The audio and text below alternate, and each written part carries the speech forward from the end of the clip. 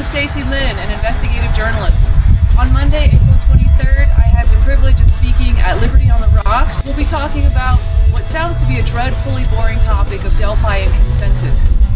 However, we'll be looking at that issue in a whole new light, and I'm very excited to share this information with you. This new information can be applied to every area of your life.